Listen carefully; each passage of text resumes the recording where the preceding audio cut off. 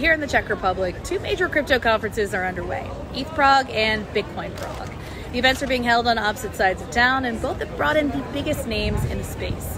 We've got people like Vitalik Buterin, the founder of the Ethereum blockchain, who I sat down with earlier this week to talk about what's next for the network, and Stani Kulichev, who launched Aave, one of the most popular lending protocols in decentralized finance. Meanwhile, Michael Saylor, Adam Back, and Jameson Lopp, a cypherpunk and software engineer, are all over at Bitcoin Prague. Now, also happening this week, Ethereum coders and developers headed up to the castle for special workshops and a dinner with the prince and princess here in Prague, who have themselves been experimenting with NFTs and the metaverse the last few years to preserve 700 years worth of historical artifacts. Definitely a lot more enthusiasm for crypto projects here in the EU versus the US, where Brussels has just released a progressive new set of rules for the industry.